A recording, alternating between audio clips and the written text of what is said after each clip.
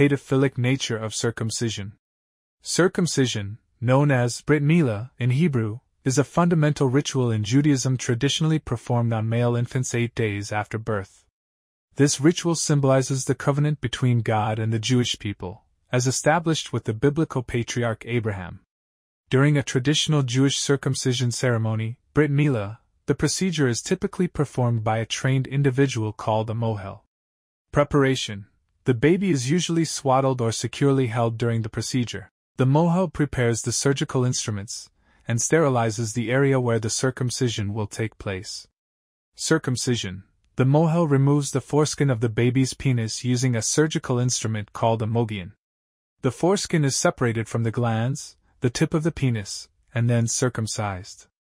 Extraction of blood, 𝗲𝗄𝗃. After the circumcision, the mohel performs 𝗲𝗄𝗃, which involves a quick extraction of a small amount of blood from the circumcision wound.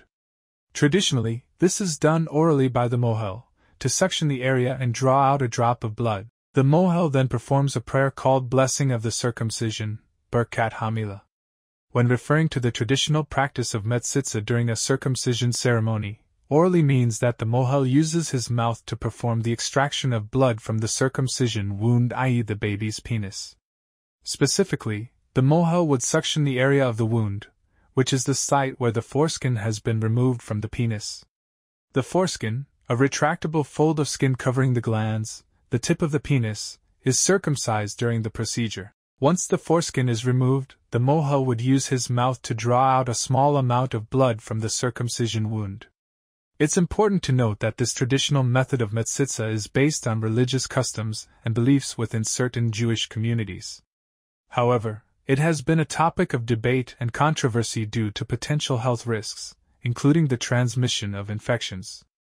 However, there was never any controversy over its paedophilic nature. As a result, some contemporary Jewish communities have modified or discontinued this practice, opting for alternative methods such as using a sterile gauze or 𝗧𝗿𝗱𝗶𝗁 to perform 𝗲𝗄𝗃. In summary, when describing the traditional practice of 𝗲𝗄𝗃 being done orally by the mohel, it means that the mohel uses his mouth to suction the circumcision wound, which is the site where the foreskin has been removed from the penis of the baby, and extract a small amount of blood as part of the circumcision ritual. Paedophilic nature of ancient Jewish law. In ancient times, cultural and legal practices regarding marriage were different from contemporary standards. The Talmud contains discussions and rulings on various aspects of Jewish law, including marriage and family matters, which reflect the norms and customs of the time.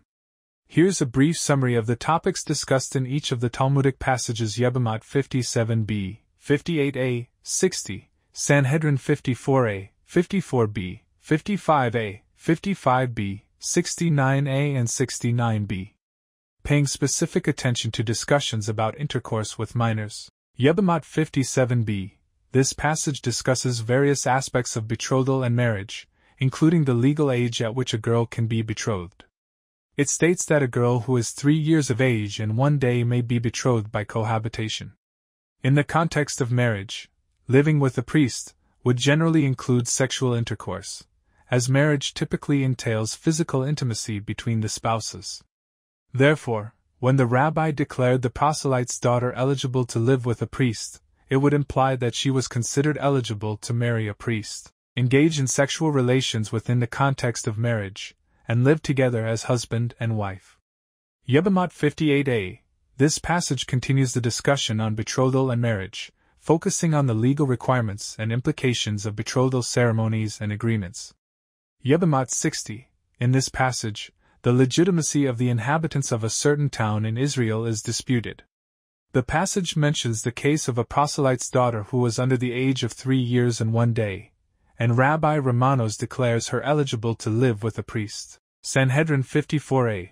This passage discusses various legal matters, including the death penalty and capital offenses. It does not specifically address intercourse with minors. Sanhedrin 54b. Similarly, this passage continues discussions on legal matters and capital offenses, but does not focus on intercourse with minors. Sanhedrin 55a. This passage discusses the legal concept of acquisition through marriage, specifically mentioning that a maiden aged 3 years and a day may be acquired in marriage by coition. Sanhedrin 55b, continuing from the previous passage, this one elaborates on the legal implications of betrothal and marriage, including cases involving young girls. It states that if a deceased husband's brother cohabits with her, she becomes his wife. Sanhedrin 69a. This passage discusses various legal matters, including cases of adultery and sexual offenses. It does not specifically address intercourse with minors.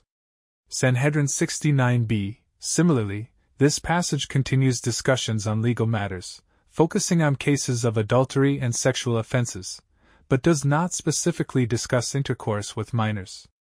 Overall, while some passages, such as 𝗖𝗆𝗶𝗁𝗏 57b and Sanhedrin 55b, mention legal rulings regarding intercourse with minors, others primarily focus on broader legal matters without specific discussions on this topic.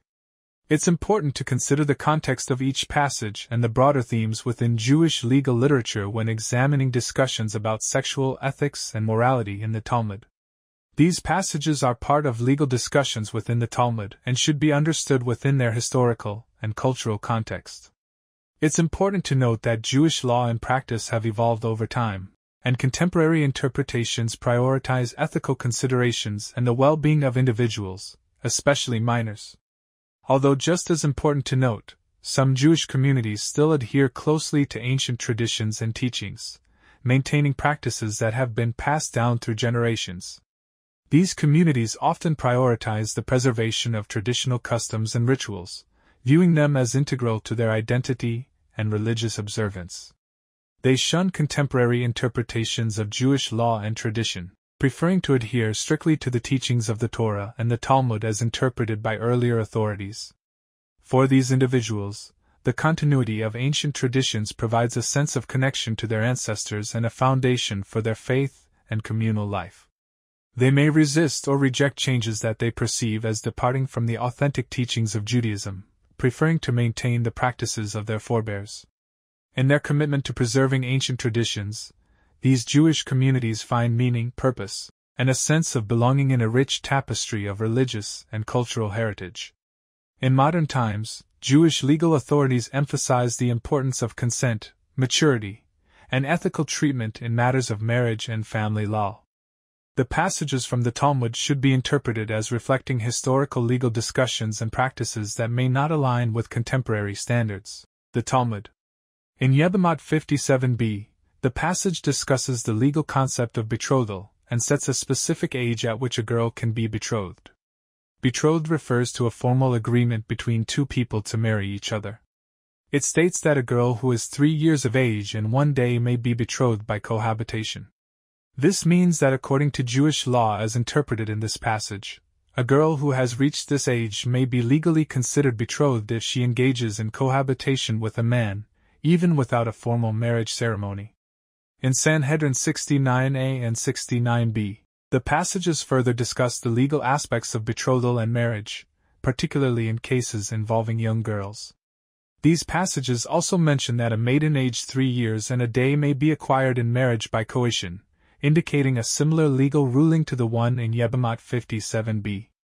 Additionally, they state that if a deceased husband's brother cohabits with her, she becomes his wife, illustrating the legal implications of these marriage practices within Jewish law. Overall, these passages provide insights into ancient Jewish legal traditions and practices related to marriage and betrothal, as discussed in the Talmud. They reflect the cultural and legal norms of the time and offer perspectives on how these matters were interpreted and regulated within Jewish communities. About this text. 𝗖𝗆𝗁𝗏. Talmud. 𝗖𝗆𝗁𝗏, the plural of the word used to refer to one's childless brother's widow, is the first tractate in Seder Nazim, Order of Women, which addresses family law. Its 16 chapters discuss 𝗖𝗆𝗁, the Torah-mandated marriage of a widow to the brother of her childless husband, as well as 𝗖𝗆𝗰𝗲𝗍, the alternative rite discharging that obligation, in which the widow takes off the shoe of her husband's brother and spits on the floor. Included in the tractate are also sections on the laws of marriage, prohibited sexual relations, and conversion. Composed, Talmudic Babylon, c. 450, c. 550c. Current version, William Davidson edition, vocalized Aramaic. Aramaic from the William Davidson digital edition of the Koran No Talmud, with commentary by Rabbi Aidan Even Israel. English from the William Davidson digital edition of the Koran No Talmud, with commentary by Rabbi Aidan Even Israel. 𝗧𝗿𝗶𝗁𝗂 57b. There is significance to a priest entering a wedding canopy with women who are unfit to marry a priest. If a priest's daughter who is unfit to marry a priest enters the wedding canopy with a priest, she becomes disqualified from partaking of truma from her father's household. This is the case even if the priest did not betroth her, and they did not engage in sexual intercourse. And Shmuel said, there is no significance to a priest entering the wedding canopy with women who are unfit to marry a priest. Only sexual intercourse disqualifies her from the privileges of priesthood. Shmuel said, and Abba, i.e., Rav, whose first name was Abba, concedes to me, with regard to a girl less than 3 years and 1 day old, that she is not disqualified by merely entering the wedding canopy.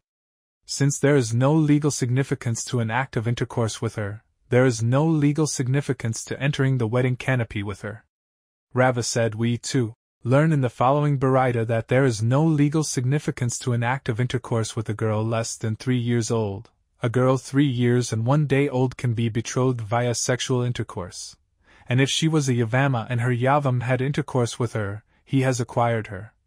And a man who has intercourse with her while she is married to someone else is liable on her account because of the prohibition of intercourse with a married woman, and if she experiences a menstrual discharge she renders ritually impure a man who has intercourse with her, so that he renders impure the object upon which he lies like the upper one. If she is married to a priest she may partake of truma. If one of those who render women unfit for marrying a priest had intercourse with her, he has disqualified her from being able to partake of truma. Rava infers from this Baraita that it is a girl 3 years and 1 day old who is disqualified via intercourse, and consequently she is also disqualified via the wedding canopy. However, a girl who is less than 3 years and 1 day old, who is not disqualified via intercourse, is also not disqualified via the wedding canopy. The Gemara concludes, indeed, learn from this that it is so. Rami Bar Amma said, with regard to the question of whether there is legal significance to a priest entering the wedding canopy with women who are unfit to marry a priest, we have arrived at the dispute cited in the Mishnah between Rabbi Meir on the one hand and Rabbi Elazar and Rabbi Shimon on the other.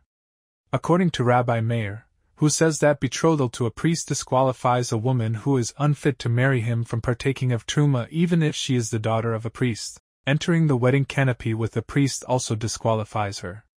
Conversely, according to Rabbi Elazar and Rabbi Shimon, who say that betrothal does not disqualify her, entering the wedding canopy also does not disqualify her. The Gemara refutes this claim. And from where do we know that these Tanaim would apply their opinions with regard to betrothal to entering the wedding canopy? Perhaps Rabbi Meir only stated his opinion there, with regard to betrothal, which acquires her. However, in the case of a wedding canopy, which does not acquire her, no, she is not disqualified. Alternatively, perhaps Rabbi Elazar and Rabbi Shimon stated their opinion only there, with regard to betrothal, as it is not close to an act of sexual intercourse. However, with regard to entering the wedding canopy, which is close to an act of sexual intercourse, as it is the place where the bride and groom are secluded together and symbolizes the woman's entrance into her husband's home, it is possible that it also disqualifies her from partaking of truma. Rather, if it can be said that this issue was already discussed by earlier sages, it was in the dispute between these other Tanaim, as it is taught in a Baraita. If they married one another, i.e., either a woman who is fit or a woman who is unfit married a priest, or they entered the wedding canopy and did not yet have intercourse with him, they are entitled to eat of his food and to partake of truma. The Gemara interrupts its presentation of the Baraita to examine its wording. The fact that the Baraita mentions a case where they entered the wedding canopy but did not yet have intercourse proves by inference that the earlier case, where they married, is referring to actual marriage. However, this is difficult because if they were actually married and had engaged in intercourse, the woman who was unfit to marry a priest is certainly disqualified from partaking of truma due to the prohibited act of intercourse. Rather, is it not that the Baraita is referring to a single case, where they were married, and they entered the canopy, and had not had intercourse? And it is taught in the Baraita that they are entitled to partake of his food and to partake of truma. This indicates that entrance into the wedding canopy does not disqualify a woman who is unfit to marry a priest from eating truma, although the act of intercourse does. The Baraita continues, conversely, Rabbi Yishmael, son of Rabbi Yonan ben Baroka, says, any woman whose act of intercourse entitles her to partake of truma, her wedding canopy also entitles her to partake of truma, and any woman whose act of intercourse does not entitle her to partake of truma, her wedding canopy also does not entitle her to partake of truma. Consequently, it appears that the Tannaims cited in this Baraita disagree over the very question of whether the entry of a priest and a woman unfit to marry him into the wedding canopy has legal significance. The Gemara refutes this claim. From where do we know that this is correct? Perhaps Rabbi Yishmael, son of Rabbi Yonan ben Baroka, holds in accordance with the opinion of Rabbi Meir, who said that in the case of the betrothal of a woman unfit for a priest she may not partake of truma? The Gemara expresses surprise. According to this suggestion, this expression in the Baraita is difficult. Any woman whose act of intercourse does not entitle her to partake of truma, her wedding canopy also does not entitle her to partake of truma. It should have said, any woman whose act of intercourse does not entitle her to partake of truma, her betrothal money also does not entitle her to partake of truma, as it was the betrothal that disqualified her. The Gemara counters this argument. Perhaps it can be suggested that since the first Tana said his ruling with regard to a wedding canopy, Rabbi Yishmael, son of Rabbi Yonan ben Baroka, also said his ruling with regard to a wedding canopy, even though he holds that she was already disqualified from the time of her betrothal. Rav Amram said this matter was said to us by Rav Sheshet, and he illuminated our eyes from the Mishnah, i.e., he demonstrated that the Mishnah serves as the basis for his opinion. Rav Sheshet's statement was as follows. There is significance to a priest entering the wedding canopy with women who are unfit to marry a priest. And the Tana of the Mishnah also taught this halakha with regard to a soda, Soda 18a. B. When a soda is brought to the temple to drink the bitter waters, she affirms the oath imposed on her by a priest that she has not committed adultery. The Mishnah explains that when she says Amen, it is as though she herself states that, I did not go astray while betrothed, or married, or as a widow waiting for her yavam, or as a fully married woman. The Gemara inquires, this case of a betrothed woman, what are the circumstances? If we say that he was jealous of her and warned her not to seclude herself with a particular man when she was betrothed, and he also causes her to drink the waters when she is betrothed, is a betrothed woman fit to drink the waters of a soda? Didn't we learn in a Mishnah, Soda 23b, a betrothed woman and a widow waiting for her yavam do not drink, as the halakha of the soda waters applies only to married women, and they do not collect their marriage contract if they secluded themselves after being warned, as they have acted in a licentious fashion? Rather, the case in the first Mishnah cited above is that he was jealous of her, and warned her not to seclude herself with a particular man when she was betrothed, and she secluded herself with that man, and her husband causes her to drink when she is already married. However, in that case do the waters examine her? Isn't it taught in a Baraita with regard to the verse, and the man shall be clear from iniquity, and that woman shall bear her iniquity, Numbers 5:31, that when the man is clear of iniquity the waters examine his wife, but if the man is not clear of iniquity the waters do not examine his wife? By secluding herself with the other man when she was betrothed, the woman rendered herself forbidden to her husband. If he then married her, he cannot be described as clear of iniquity, and therefore the soda waters are ineffective. Rather, it must be that he was jealous of her when she was betrothed, and she secluded herself with the other man anyway, and she had entered the wedding canopy but did not yet have intercourse with her husband when he brought her to the priest. Consequently, she is made to drink the soda waters as a married woman, and her husband has not committed a transgression, as he has not had intercourse with her. Learn from this that there is significance to a priest entering the wedding canopy with women who are unfit to marry a priest, as demonstrated by the fact that the soda waters will examine her in these circumstances. Rava said, do you hold that this Baraita is sufficiently accurate to rely upon? But when Rabbi A. Bar Anina came from the south, he came with this Baraita in hand. The verse states with regard to the oath of the soda, and some man has lain with you besides your husband, Numbers 5:20, which indicates that it applies only when the cohabitation of the husband preceded that of the adulterer, but not when the cohabitation of the adulterer preceded that of the husband. Consequently, in the case under discussion, drinking the soda waters would not be effective. Rami Bar Amma said, "You find it in a case such as where her betrothed had intercourse with her licentiously when she was a betrothed woman in her father's house. Since the act of intercourse was committed licentiously rather than for the purpose of consummating the marriage, the woman is still considered betrothed. Subsequently, her betrothed warned her not to seclude herself with a particular man, and she disobeyed. Then, they entered the wedding canopy together, despite the fact that they are forbidden to one another. Once they entered the wedding canopy, the woman can be made to drink the bitter waters. This proves that there is significance to entering the wedding canopy with a woman that is unfit for one to marry." The Gemara asks, if so, in the corresponding case with regard to a widow waiting for her 𝗖𝗆𝗲, in which the 𝗖𝗆𝗲 had licentious intercourse with her in her father-in-law's house, do you call her a widow waiting for her 𝗖𝗆𝗲? Once they have engaged in intercourse, she is his proper wife, as Rav said that one who has intercourse with his 𝗖𝗆𝗲, even without intending to thereby perform levirate marriage, has acquired her for all matters. The Gemara responds, this is in accordance with the opinion of Shmuel, who said that he has acquired her only with regard to the matters stated in the chapter of levirate marriage, but not with regard to other matters, and therefore she is not considered his wife with regard to the halakot of Soda, Yebamot 58a.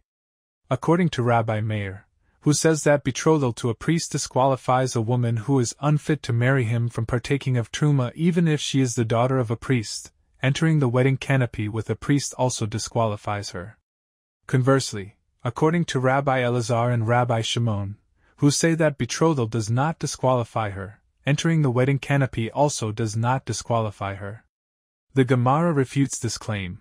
And from where do we know that these Tanaim would apply their opinions with regard to betrothal to entering the wedding canopy? Perhaps Rabbi Meir only stated his opinion there, with regard to betrothal, which acquires her. However, in the case of a wedding canopy, which does not acquire her, no, she is not disqualified. Alternatively, perhaps Rabbi Elazar and Rabbi Shimon stated their opinion only there, with regard to betrothal, as it is not close to an act of sexual intercourse. However, with regard to entering the wedding canopy, which is close to an act of sexual intercourse, as it is the place where the bride and groom are secluded together and symbolizes the woman's entrance into her husband's home, it is possible that it also disqualifies her from partaking of truma. Rather, if it can be said that this issue was already discussed by earlier sages, it was in the dispute between these other Tanaim, as it is taught in a Baraita. If they married one another, i.e., either a woman who is fit or a woman who is unfit married a priest, or they entered the wedding canopy and did not yet have intercourse with him, they are entitled to eat of his food and to partake of truma. The Gemara interrupts its presentation of the Baraita to examine its wording. The fact that the Baraita mentions a case where they entered the wedding canopy but did not yet have intercourse proves by inference that the earlier case, where they married, is referring to actual marriage. However, this is difficult because if they were actually married and had engaged in intercourse, the woman who was unfit to marry a priest is certainly disqualified from partaking of truma due to the prohibited act of intercourse. Rather, is it not that the Baraita is referring to a single case, where they were married, and they entered the canopy, and had not had intercourse? And it is taught in the Baraita that they are entitled to partake of his food and to partake of truma. This indicates that entrance into the wedding canopy does not disqualify a woman who is unfit to marry a priest from eating truma, although the act of intercourse does. The Baraita continues, conversely, Rabbi Yishmael, son of Rabbi Yonan ben Baroka, says, any woman whose act of intercourse entitles her to partake of truma, her wedding canopy also entitles her to partake of truma, and any woman whose act of intercourse does not entitle her to partake of truma, her wedding canopy also does not entitle her to partake of truma. Consequently, it appears that the Tanaim cited in this Baraita disagree over the very question of whether the entry of a priest and a woman unfit to marry him into the wedding canopy has legal significance. The Gemara refutes this claim. From where do we know that this is correct? Perhaps Rabbi Yishmael, son of Rabbi Yonan ben Baroka, holds in accordance with the opinion of Rabbi Meir, who said that in the case of the betrothal of a woman unfit for a priest she may not partake of truma? The Gemara expresses surprise. According to this suggestion, this expression in the Baraita is difficult. Any woman whose act of intercourse does not entitle her to partake of truma, her wedding canopy also does not entitle her to partake of truma. It should have said, any woman whose act of intercourse does not entitle her to partake of truma, her betrothal money also does not entitle her to partake of truma, as it was the betrothal that disqualified her. The Gemara counters this argument. Perhaps it can be suggested that since the first Tana said his ruling with regard to a wedding canopy, Rabbi Yishmael, son of Rabbi Yonan ben Baroka, also said his ruling with regard to a wedding canopy, even though he holds that she was already disqualified from the time of her betrothal. Rav Amram said this matter was said to us by Rav Sheshet, and he illuminated our eyes from the Mishnah, i.e., he demonstrated that the Mishnah serves as the basis for his opinion. Rav Sheshet's statement was as follows: there is significance to a priest entering the wedding canopy with women who are unfit to marry a priest. And the Tana of the Mishnah also taught this halakha with regard to a soda, Soda 18a. B. When a soda is brought to the temple to drink the bitter waters, she affirms the oath imposed on her by a priest that she has not committed adultery. The Mishnah explains that when she says Amen, it is as though she herself states that, I did not go astray while betrothed, or married, or as a widow waiting for her yavam, or as a fully married woman. The Gemara inquires, this case of a betrothed woman, what are the circumstances? If we say that he was jealous of her and warned her not to seclude herself with a particular man when she was betrothed, and he also causes her to drink the waters when she is betrothed, is a betrothed woman fit to drink the waters of a soda? Didn't we learn in a Mishnah, Soda 23b, a betrothed woman and a widow waiting for her yavam do not drink, as the halakha of the soda waters applies only to married women, and they do not collect their marriage contract if they secluded themselves after being warned, as they have acted in a licentious fashion? Rather, the case in the first Mishnah cited above is that he was jealous of her, and warned her not to seclude herself with a particular man when she was betrothed, and she secluded herself with that man, and her husband causes her to drink when she is already married. However, in that case do the waters examine her? Isn't it taught in a Baraita with regard to the verse, and the man shall be clear from iniquity, and that woman shall bear her iniquity? Numbers 5:31, that when the man is clear of iniquity the waters examine his wife. But if the man is not clear of iniquity the waters do not examine his wife? By secluding herself with the other man when she was betrothed, the woman rendered herself forbidden to her husband. If he then married her, he cannot be described as clear of iniquity, and therefore the soda waters are ineffective. Rather, it must be that he was jealous of her when she was betrothed, and she secluded herself with the other man anyway, and she had entered the wedding canopy but did not yet have intercourse with her husband when he brought her to the priest. Consequently, she is made to drink the soda waters as a married woman, and her husband has not committed a transgression, as he has not had intercourse with her. Learn from this that there is significance to a priest entering the wedding canopy with women who are unfit to marry a priest, as demonstrated by the fact that the soda waters will examine her in these circumstances. Rava said, do you hold that this Baraita is sufficiently accurate to rely upon? But when Rabbi A. Bar Anina came from the south, he came with this Baraita in hand. The verse states with regard to the oath of the soda, and some man has lain with you besides your husband. Numbers 5:20, which indicates that it applies only when the cohabitation of the husband preceded that of the adulterer, but not when the cohabitation of the adulterer preceded that of the husband. Consequently, in the case under discussion, drinking the soda waters would not be effective. Rami Bar Amma said, you find it in a case such as where her betrothed had intercourse with her licentiously when she was a betrothed woman in her father's house. Since the act of intercourse was committed licentiously rather than for the purpose of consummating the marriage, the woman is still considered betrothed. Subsequently, her betrothed warned her not to seclude herself with a particular man, and she disobeyed. Then, they entered the wedding canopy together, despite the fact that they are forbidden to one another. Once they entered the wedding canopy, the woman can be made to drink the bitter waters. This proves that there is significance to entering the wedding canopy with a woman that is unfit for one to marry. The Gemara asks, if so, in the corresponding case with regard to a widow waiting for her 𝗼𝗰, in which the 𝗼𝗰 had licentious intercourse with her in her father-in-law's house, do you call her a widow waiting for her 𝗼𝗰? Once they have engaged in intercourse, she is his proper wife, as Rav said that one who has intercourse with his 𝗼𝗰, even without intending to thereby perform levirate marriage, has acquired her for all matters. The Gemara responds, this is in accordance with the opinion of Shmuel, who said that he has acquired her only with regard to the matters stated in the chapter of levirate marriage, but not with regard to other matters, and therefore she is not considered his wife with regard to the halakot of Soda. Yebamot 60b. Didn't Rabbi Shimon say, if she was fit for a high priest, her brother must become impure for her, and if she was not fit for a high priest, her brother may not become impure for her? A divorced woman is not fit for a high priest even if she had been only betrothed before her divorce. The Gemara answers, it is different there, as the Merciful One includes her by the term, who is near, which includes any sister who is close to him, even if she is unfit for a high priest. The Gemara asks, if so, a woman whose hymen was torn accidentally should also be included. The Gemara responds that the term, who is near, which is written in the singular, includes only one additional case and not two.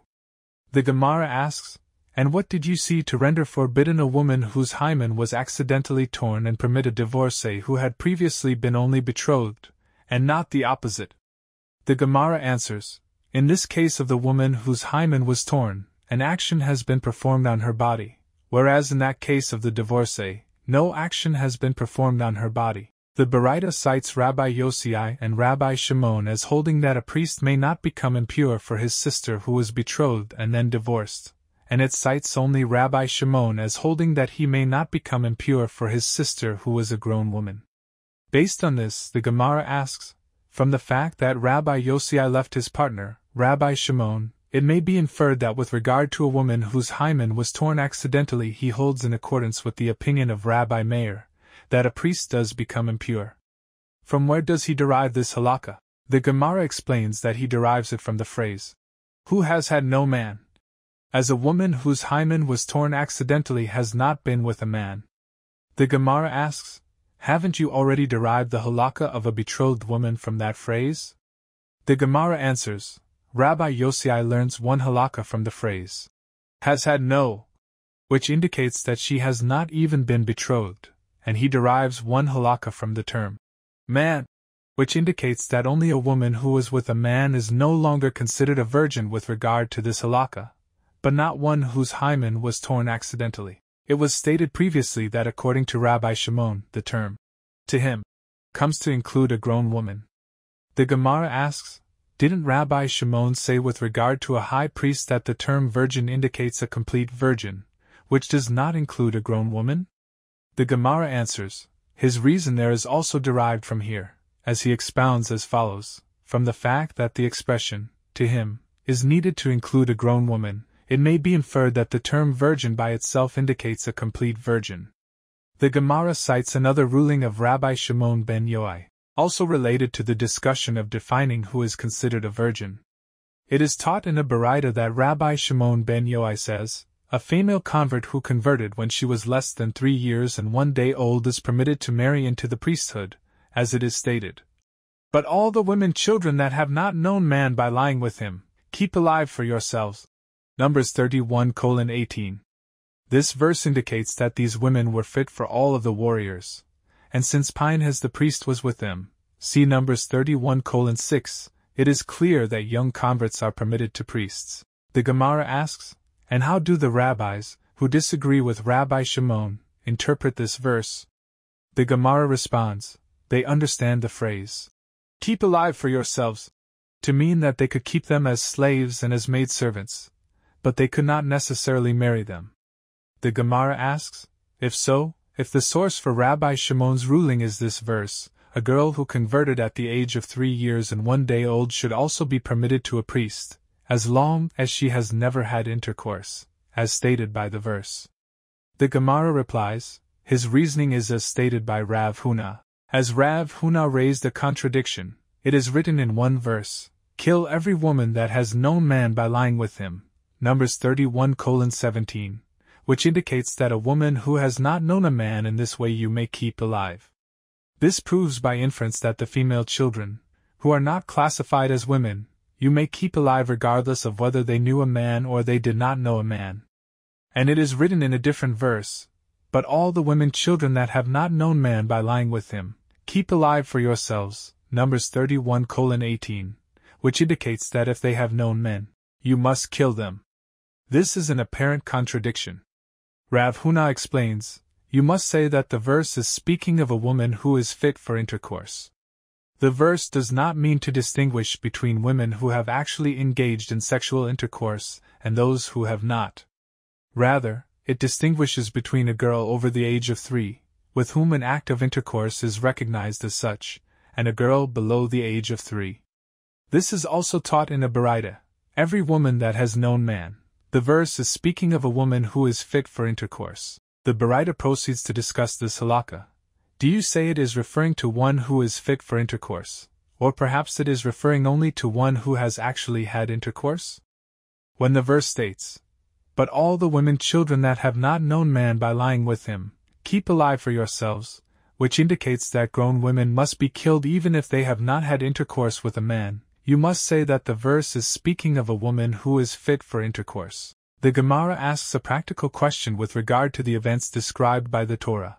From where did they know whether a particular girl was already 3 years old and fit for intercourse? Rav Huna bar Bizna said that Rabbi Shimon Asida said, they passed them before the front plate of the high priest.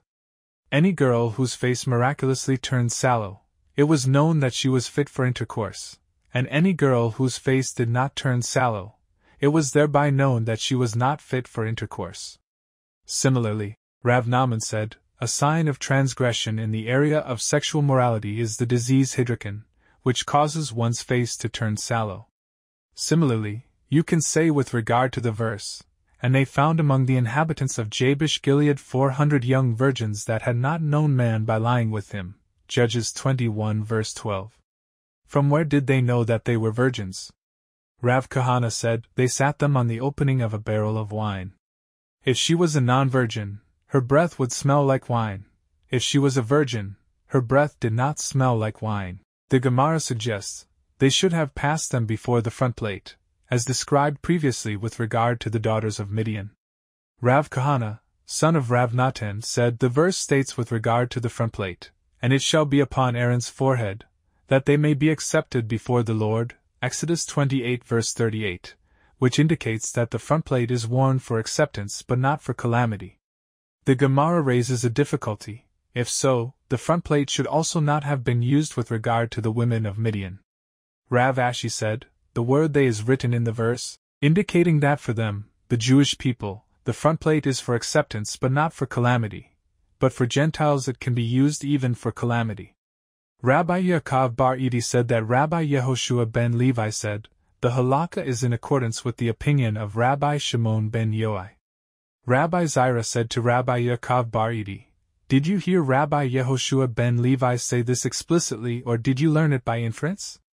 The Gemara asks, what inference was Rabbi Zira hinting at? The Gemara explains, as Rabbi Yehoshua ben Levi said, there was a certain city in Eretz Yisrael where they contested the lineage of a particular family.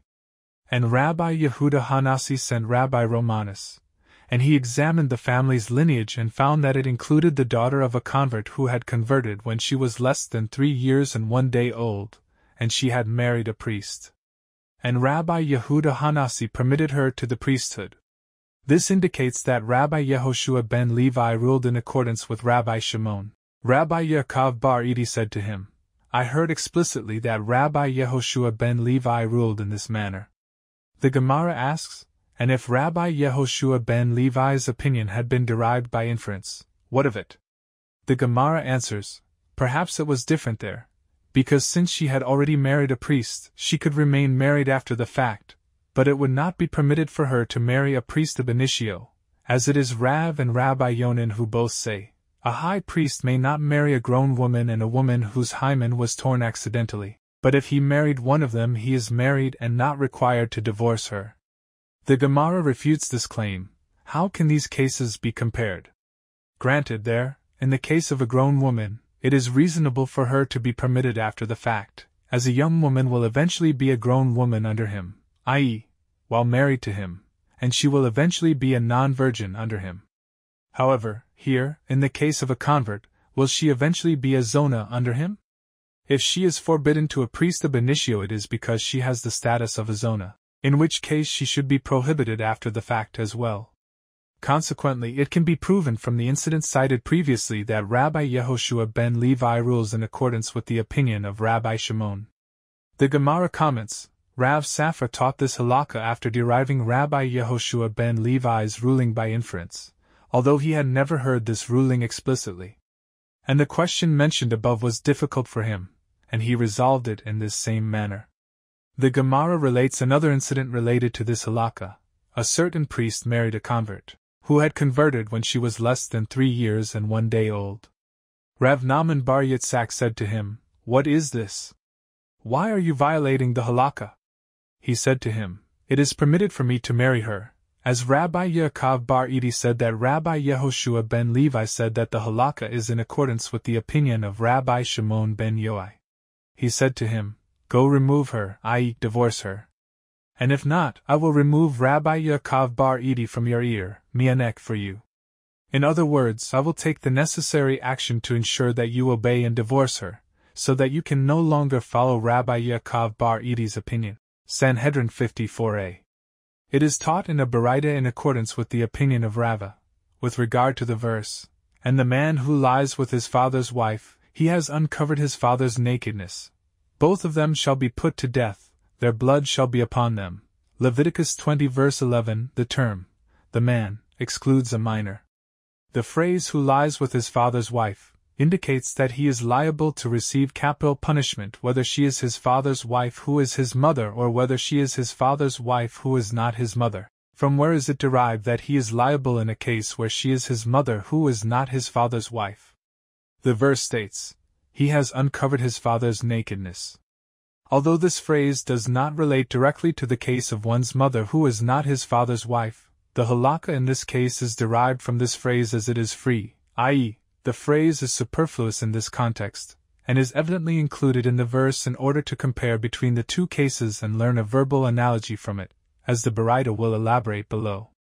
From the phrase, "both of them shall be put to death," it is derived that they are executed by stoning. The Baraita asks, "Do you say that they are executed by stoning, or is it rather by one of all the other types of the death penalty that are stated in the Torah?" The Baraita answers, "It is stated here, 'Their blood shall be upon them,' and it is stated with regard to a necromancer and a sorcerer, 'Their blood shall be upon them.' Leviticus 20 verse 27. Just as the verse states that a necromancer and a sorcerer are executed by stoning, so too here, with regard to one who engages in intercourse with his father's wife, the transgressors are executed by stoning. The Baraita asks, "We have learned the punishment for one who engages in intercourse with his father's wife. From where is the prohibition against doing this act derived?" The Baraita answers, the verse states, "The nakedness of your father and the nakedness of your mother you shall not uncover." Leviticus 18 verse 7. The phrase, "the nakedness of your father," is referring to your father's wife. The Baraita asks, "Do you say that the reference is to your father's wife, or is it rather referring to the nakedness of your father literally, i.e., to homosexual intercourse with one's father?" The Baraita answers, "It is stated here, 'The nakedness of your father, you shall not uncover,' and it is stated there, in the verse that describes the punishment, 'And the man who lies with his father's wife, he has uncovered his father's nakedness.' Leviticus 20 verse 11. Just as there, the verse is speaking of marriage, i.e., it is not referring to the father himself but to his wife, so too here, the verse is speaking of marriage, i.e., his father's wife. And the verse indicates that one's father's wife is forbidden to him whether she is his father's wife who is his mother or whether she is his father's wife who is not his mother. From where is it derived that she is forbidden to him in a case where she is his mother who is not his father's wife? The verse states, "The nakedness of your mother you shall not uncover." Leviticus 18 verse 7.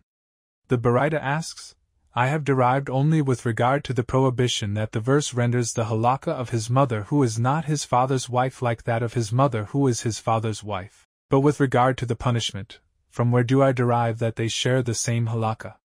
The Baraita answers, expounding on the verbal analogy it mentioned earlier. It is stated here, in the verse that describes the prohibition, the nakedness of your father, you shall not uncover, Leviticus 18 verse 7, and it is stated there, in the verse that describes the punishment, he has uncovered his father's nakedness, Leviticus 20 verse 11.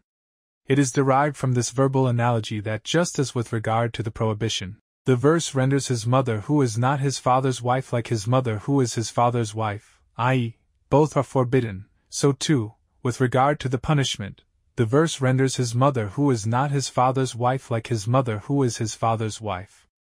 It is derived from the phrase, she is your mother, Leviticus 18 verse 7, that you render him liable due to the prohibition against engaging in intercourse with his mother, but you do not render him liable due to the prohibition against engaging in intercourse with his father's wife. The Baraita ends here. Since the halakot in the collection of Baratot where this Baraita appears, Torat Kohanim, are in accordance with the opinions of Rabbi Yehuda, the Baraita supports the opinion of Rava, who explains the opinion of Rabbi Yehuda in this manner. The Gemara discusses the Baraita, asking, and how do the rabbis, who disagree with Rabbi Yehuda, interpret the phrase, the nakedness of your father? The Gemara answers, they hold that this phrase is meant literally, i.e., that it is referring to homosexual intercourse. They do not accept the verbal analogy from which Rabbi Yehuda derives that the reference is to intercourse with one's father's wife.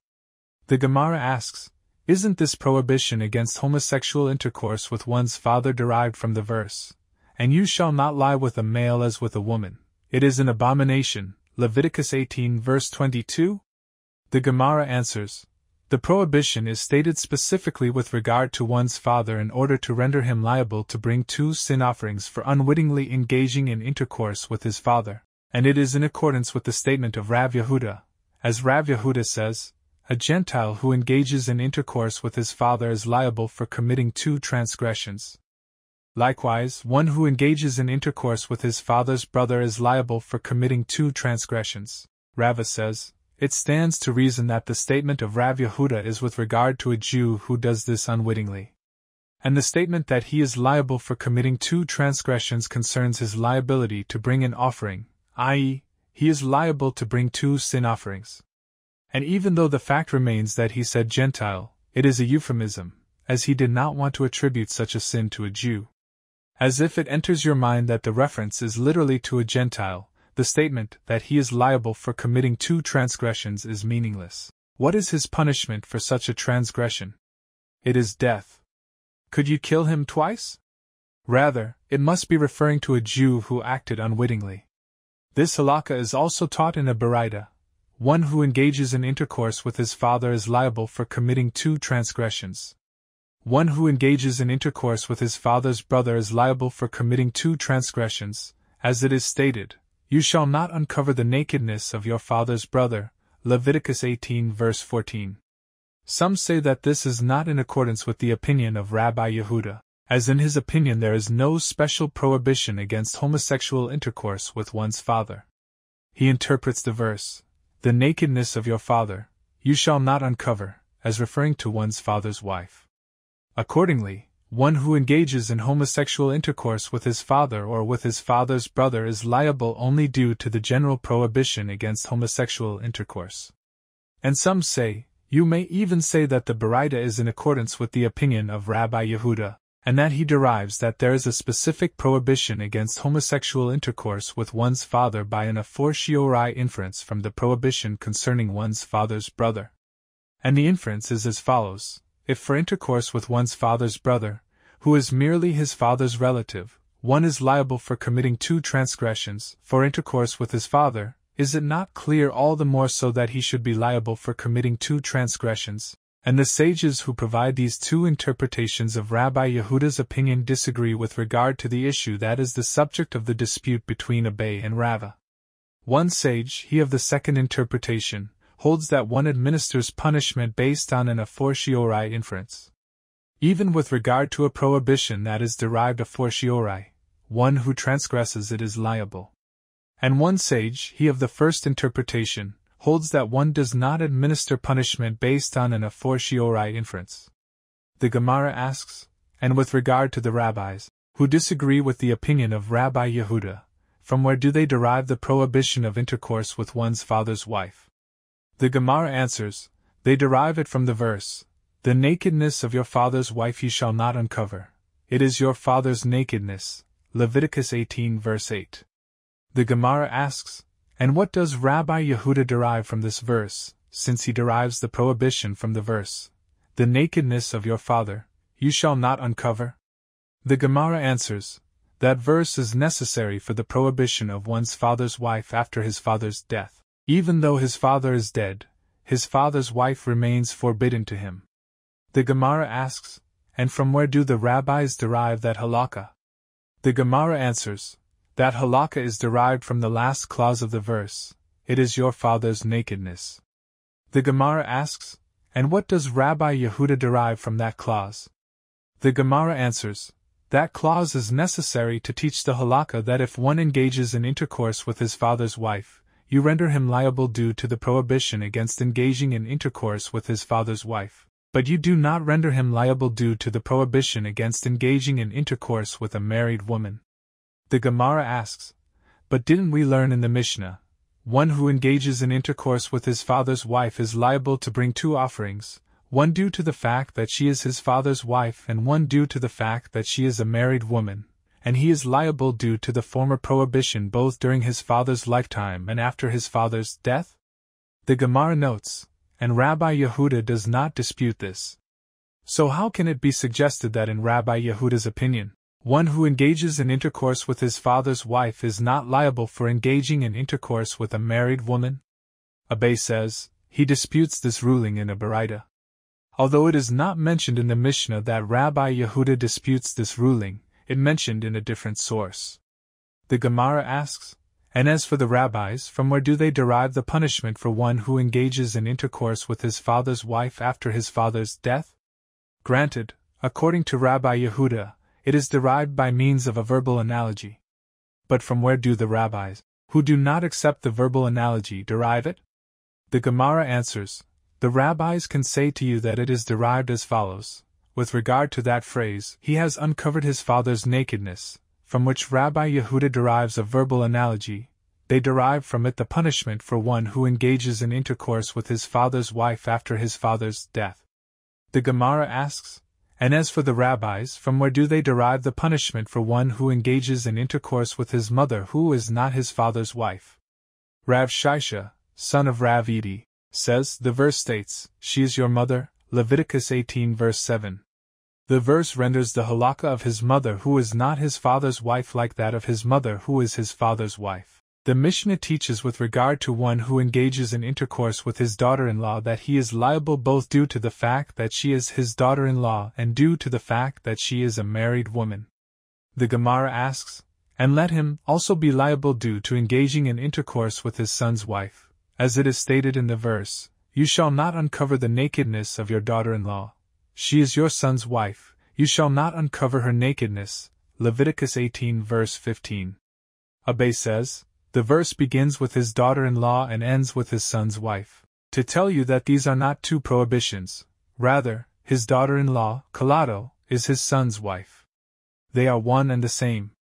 Mishnah, a man who engages in intercourse with a male or with an animal, and a woman who engages in intercourse with an animal, are executed by stoning. The animal is likewise stoned to death. The Mishnah asks, if the person sinned by doing this, how did the animal sin? Rather, because a calamity was caused to a person by it, therefore the verse states that it should be stoned, so that it does not cause another to sin. Alternatively, it is so that this animal will not pass through the marketplace, and those who see it will say, this is the animal because of which so-and-so was stoned, and its existence would shame his memory. Gemara, from where do we derive the prohibition and punishment for homosexual intercourse with a male? It is as the sages taught in a verita with regard to the verse, and if a man lies with a male as with a woman, both of them have committed an abomination, they shall be put to death, their blood shall be upon them. Leviticus 20 verse 13. The word, man, excludes a minor boy. The phrase, lies with a male, is referring to any male, whether he is an adult man or whether he is a minor boy. The phrase, as with a woman, 𝗍𝗶𝗁𝗍𝗶, referring to lying with a woman, appears in the plural. The verse teaches you that there are two manners of lying with a woman for which one who engages in intercourse with a woman forbidden to him is punished: vaginal and anal intercourse. Rabbi Yishmael says, this phrase is written to come to teach about the punishment for homosexual intercourse, and the halakha that one is liable for anal intercourse with a woman who is forbidden to him is found to be derived from it. The phrase, they shall be put to death, is referring to execution by stoning. Do you say that they are executed by stoning, or is it rather by one of all the other types of death penalty that are stated in the Torah? It is stated here, their blood shall be upon them, and it is stated with regard to a necromancer and a sorcerer, their blood shall be upon them, Leviticus 20 verse 27, just as though the verse states that a necromancer and a sorcerer are executed by stoning, so too here, they are executed by stoning. Sanhedrin 54b. We have learned the punishment for homosexual intercourse, but from where is the prohibition derived? The verse states, and you shall not lie with a male as with a woman, it is an abomination, Leviticus 18 verse 22. We have learned from here the prohibition for the one who engages in homosexual intercourse actively. From where do we derive the prohibition for one who engages in homosexual intercourse passively? The verse states, there shall not be a sodomite, Kadesh, among the children of Israel, Deuteronomy 23 verse 18. And another verse, cited to clarify the meaning of the term Kadesh, states, and there were also sodomites, Kadesh, in the land, they did according to all the abominations of the nations which the Lord drove out before the children of Israel. 1 Kings 14 verse 24. This is the statement of Rabbi Yishmael. Rabbi Akiva says, it is not necessary to derive this halakha from the verse, there shall not be a sodomite. Rather, it says, and you shall not lie tishkav, with a male as with a woman. Read into the verse, you shall not enable your being lain with, tishkef, by a male. The Gemara asks, from where do we derive that one who engages in intercourse with an animal is liable to receive capital punishment? It is as the sages taught, and if a man lies with an animal, he shall be put to death, and you shall kill the animal, Leviticus 20 verse 15. The word man excludes a minor boy. The phrase lies with an animal is referring to any animal, whether old or young. The phrase shall be put to death refers to execution by stoning. Do you say that they are executed by stoning, or is it rather by one of all the other types of death penalty that are stated in the Torah? It is stated here, you shall kill, and it is stated there, with regard to an insider, but you shall kill him, and you shall stone him with stones and he shall die, Deuteronomy 13 verses 10 to 11. Just as though the verse states that an insider is executed by stoning, so too here, one who engages in bestiality is executed by stoning.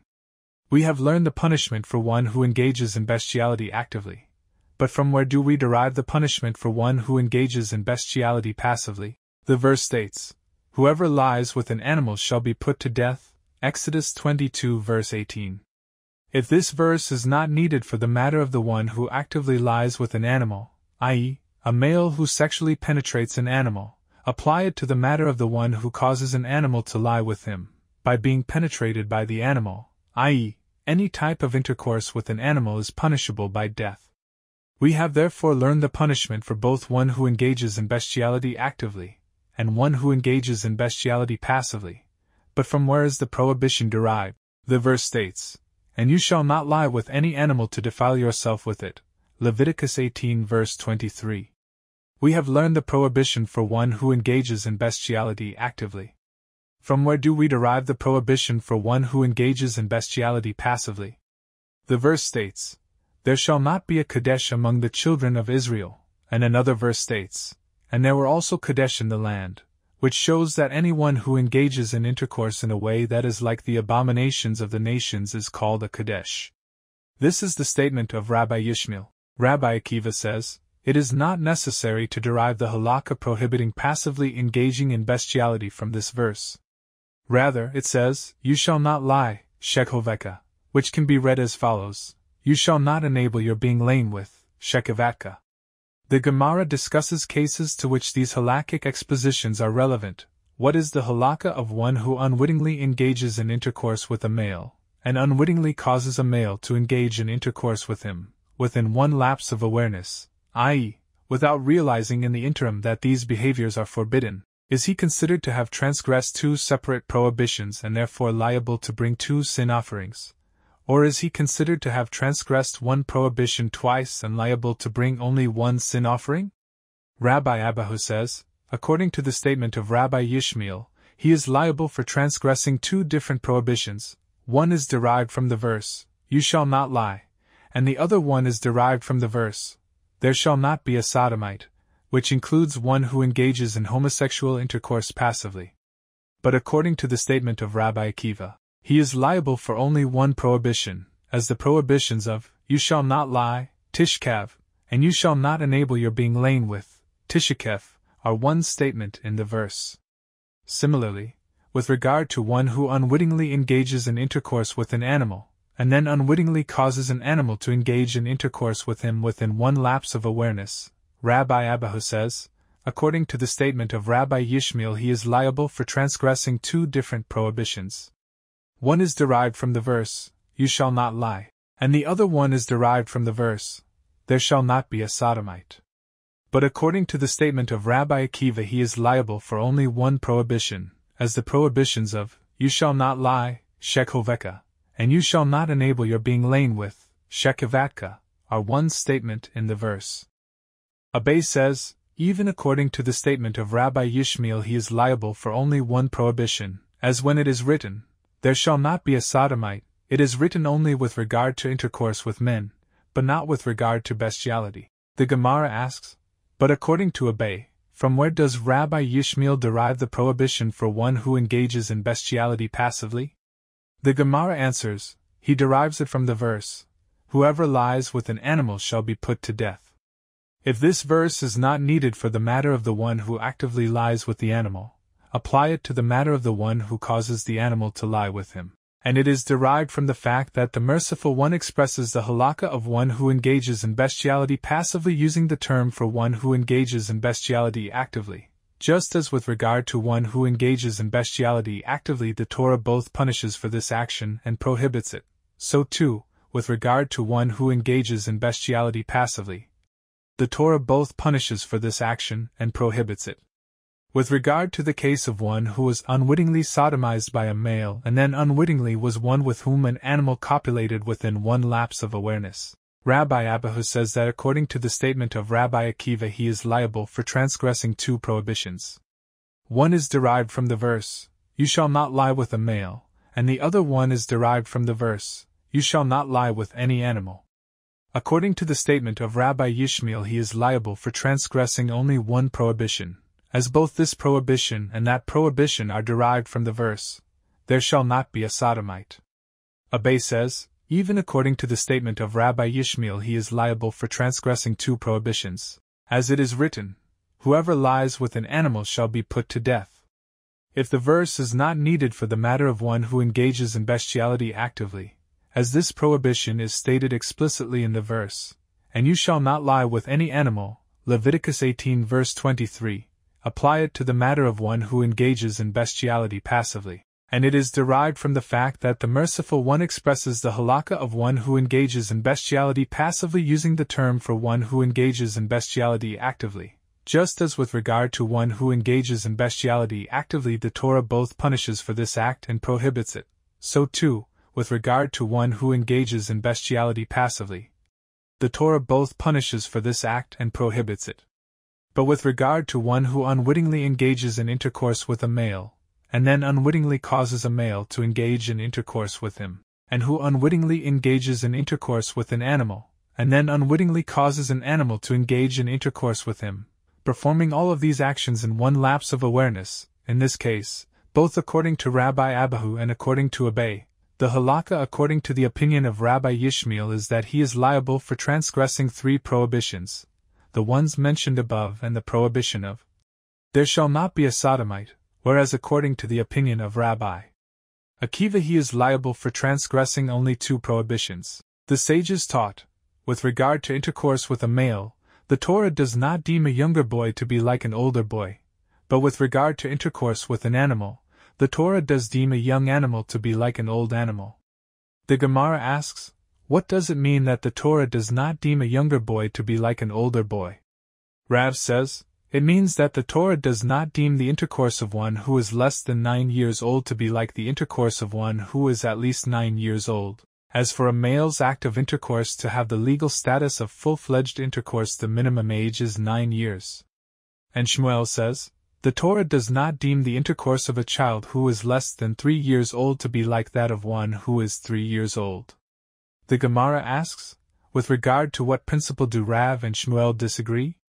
The Gemara answers, Rav holds that any halakha that applies to one who engages in intercourse actively applies to one who engages in intercourse passively, and any halakha that does not apply to one who engages in intercourse actively does not apply to one who engages in intercourse passively. Therefore, just as one who engages in intercourse actively is not liable if he is less than 9 years old, as the intercourse of such a child does not have the halakhic status of intercourse, so too, if a child who is less than 9 years old engages in homosexual intercourse passively, the one who engages in intercourse with him is not liable. And Shmuel holds, it is written, and you shall not lie with a male as with a woman, indicating that the halakha of a male who engages in intercourse passively is like that of a woman. Just as the intercourse of a woman has the halakhic status of intercourse from when she is 3 years old, the same is true with regard to a male who engages in intercourse passively. Consequently, in Shmuel's opinion, one who engages in intercourse with a male who is older than 3 is liable. Sanhedrin 55a. It is taught in a Baraita in accordance with the opinion of Rav, one who engages in homosexual intercourse with a male aged 9 years and 1 day, or one who engages in intercourse with an animal, whether in a typical manner or in an atypical manner, i.e., anal intercourse, and similarly a woman who engages in intercourse with an animal, whether in a typical manner or in an atypical manner, is liable. This Baraita sets the minimum age for the passive male at 9 years and 1 day. Rav Naaman bar Rav Ista taught, with regard to a woman there are 2 manners of lying. A woman who engages in intercourse with an animal, whether it is vaginal or anal intercourse, is liable. But with regard to a man who engages in intercourse with an animal there is only 1 manner of lying, i.e., vaginal intercourse. Rav Papa objects to this opinion. On the contrary, a woman, whose typical manner of intercourse is vaginal, is rendered liable for lying with an animal only in that manner. She is not rendered liable for something else, i.e., for engaging in anal intercourse with an animal. With regard to a man who engages in intercourse with an animal, by contrast, since it is not its typical conduct to engage in intercourse with a man, he should be rendered liable for engaging in intercourse with it through each and every orifice.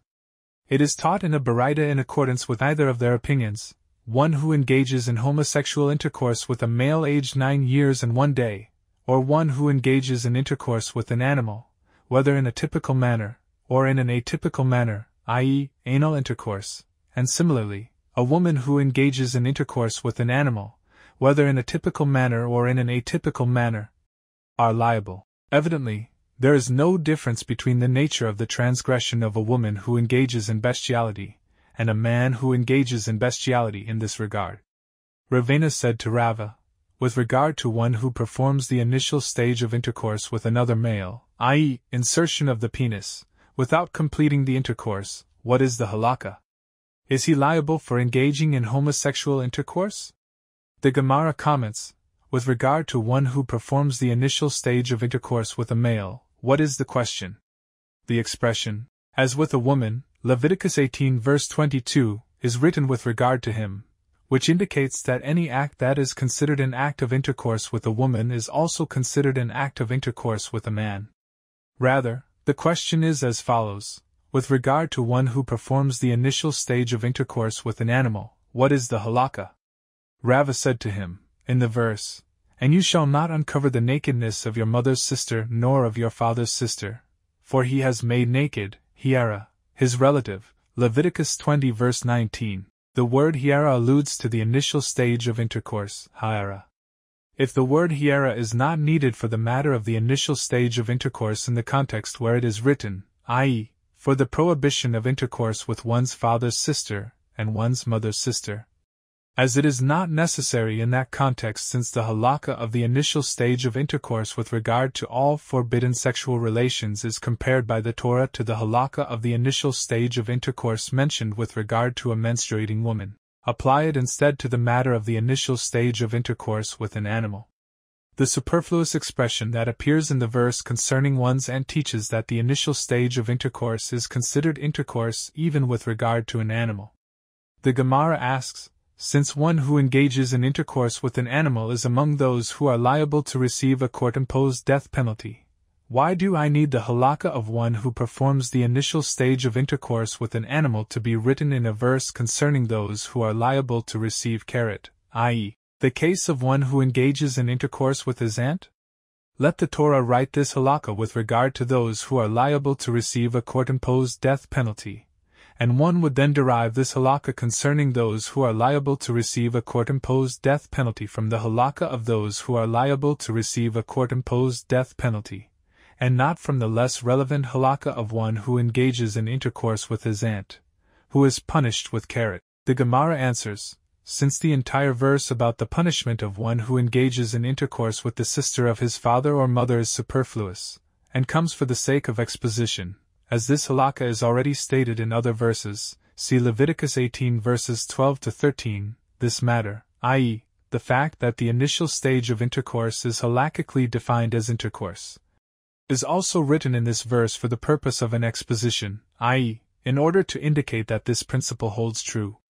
With regard to bestiality as well, Rav Adava bar Ami asked Rav Sheshet, with regard to one who performs the initial stage of homosexual intercourse on himself, what is the halakha? Is he liable for homosexual intercourse? Rav Sheshet said to him, you disgust me with your question, such an act is not possible. Rav Ashi said, what is your dilemma? With regard to doing so with an erect penis, you cannot find such a case. You can find it only when one performs this act of intercourse with a flaccid penis. And the halakha is subject to a dispute, according to the one who says that a man who engages in intercourse with a flaccid penis, with one of those with whom relations are forbidden, is exempt, as that is not considered intercourse. Here too, when one does so to himself, he is exempt. And according to the one who says that he is liable, he is rendered liable here for transgressing two prohibitions according to Rabbi Yishmael. He is rendered liable for engaging in homosexual intercourse actively, and he is rendered liable for engaging in homosexual intercourse passively. The students asked Rav Sheshet, with regard to a Gentile who engages in intercourse with an animal, what is the halakha? Must the animal be killed? The Gemara elaborates, do we need two reasons to kill the animal, namely that it caused a calamity and that it caused shame, and therefore here the animal is not killed, as while there is a calamity, as it caused a person to sin and be executed, there is no shame, as the Jewish court is not responsible for the shame of a Gentile? Or perhaps one reason is enough, and an animal is killed because of the calamity it caused even if there is no shame? Rav Sheshet said, you learn the answer to this question in a Baraita, if with regard to trees, which neither eat nor drink nor smell, and nevertheless if they are used in idolatrous rites, the Torah says, destroy, burn, and demolish them, see Deuteronomy, chapters 7, 12, and the reason is since a calamity was caused to people by them. Then with regard to one who leads another astray from the ways of life to the ways of death, all the more so he is liable to be destroyed. It can be derived from here that any item used for a transgression that renders one liable to be executed should be destroyed. The Gemara challenges this ruling. If that is so, in the case of a Gentile who bows down to his animal, the animal should be forbidden, i.e., it should be prohibited to derive benefit from it, and it should be killed. The Gemara answers, is there anything that is not forbidden to a Jew, but is forbidden to a Gentile? Since a Jew who bows down to an animal does not render it forbidden, see Tamura 29b, a Gentile who does so does not render it forbidden either. The Gemara challenges that assumption. With regard to a Jew himself who bows down to his animal, let the animal be forbidden, just as it is in a case of bestiality, when the animal is forbidden and is killed. Abbé says, the cases are not the same. In this case, where one commits bestiality, his shame is great, but in that case, where one worships an animal, his shame is slight, and he will not be so disgraced if the animal is left alive. The Gemara asks, but with regard to trees that are used in idolatrous rites, in which case the shame of the idol worshippers is not great, the Torah nevertheless says, destroy, burn, and demolish them. The Gemara answers, we are speaking of living animals. The halakha is different there, as the merciful one has pity on them. Therefore, if the shame of the person is not great, the animal is not killed. Rava says that there is a different reason for the distinction between an animal that was worshipped and an animal with which one committed bestiality. The Torah states that because the animal enjoyed the transgression, it must be killed. This cannot be said about an animal that was worshipped. The Gemara asks, but with regard to trees that are used in idolatrous rites, which do not enjoy the transgression, nevertheless the Torah says, destroy, burn, and demolish. The Gemara answers, we are speaking of living animals. The halakha is different there, as the merciful one has pity on them. Therefore, an animal is killed only if it enjoyed the transgression. Sanhedrin 55b. The Gemara suggests, come and hear a resolution from the Mishnah to the dilemma concerning an animal with which a Gentile committed bestiality. Alternatively, it is so that this animal will not pass through the marketplace, and those who see it will say, this is the animal because of which so-and-so was stoned, and its existence would shame his memory. What, is it not evident from the fact that the latter clause of the Mishnah includes two reasons for the killing of the animal, namely both the calamity and the shame caused by the animal, that the first clause, the first reason stated in the Mishnah, is referring to a case of a calamity without shame? And what are the circumstances of a calamity without shame? It is the case of a Gentile who engages in intercourse with an animal. In that case there is a calamity, as the Gentile is executed, but his shame is not the concern of the Jewish court. The Gemara rejects this proof. No. The latter clause is referring to a case of both a calamity and shame, but this first clause teaches us that even in a case where there is a circumstance of shame alone without the calamity of execution, the court is obligated to kill the animal. Although the Mishnah employs the term calamity, it is possible that this is referring to the calamity of the transgression, not the execution of the transgressor. And what are the circumstances of this case? It is a case of a Jew who unwittingly engages in intercourse with an animal, and this is just like the case about which Rav Hamnuna raises a dilemma. As Rav Hamnuna raises a dilemma, with regard to a Jew who unwittingly engages in intercourse with an animal, what is the halakha? Is the animal stoned to death? Do we need both a calamity and shame in order to put it to death? And therefore here the animal is not killed, as there is shame, but there is no calamity of execution, or perhaps shame is enough, even if there is no calamity? Rav Yosef says, come and hear a resolution from a Mishnah, 𝗧𝗿𝗱𝗶𝗁𝗱, a girl who is 3 years and 1 day old whose father arranged her betrothal is betrothed with intercourse, as the legal status of intercourse with her is that of full-fledged intercourse. And in a case where the childless husband of a girl who is 3 years and 1 day old dies, if his brother, the Yavam, engages in intercourse with her, he acquires her as his wife, and if she is married, a man other than her husband is liable for engaging in intercourse with her due to the prohibition of intercourse with a married woman. The Mishnah continues, and if she is impure due to menstruation, she transmits impurity to one who engages in intercourse with her, who then renders all the items designated for lying beneath him impure like the items designated for lying above him. If she marries a priest, she may partake of truma like any other wife of a priest. If she is unmarried and one of the men who are unfit for the priesthood, example, a mamzer or elul, engages in intercourse with her, he has disqualified her from marrying into the priesthood, and if she is the daughter of a priest, she is disqualified from partaking of truma.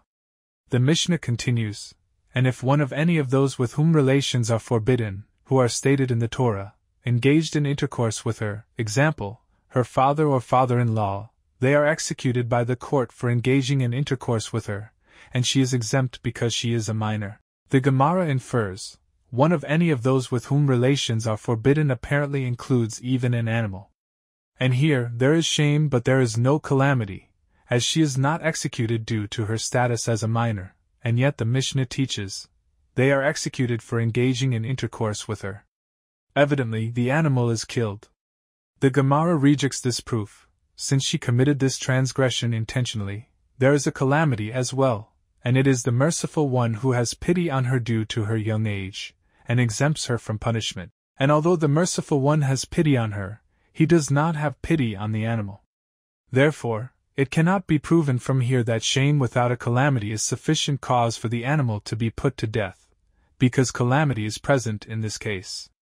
Rava says, come and hear a proof from the subsequent Mishnah, 𝗧𝗿𝗶𝗁𝗱𝗏 with regard to a boy who is 9 years and 1 day old, whose brother died childless, and who engaged in intercourse with his 𝗖𝗆𝗲𝗲, his brother's widow. The status of the intercourse is that of full-fledged intercourse, and he has acquired her as his wife. But if he chooses to end the marriage, he cannot give her a bill of divorce until he reaches majority.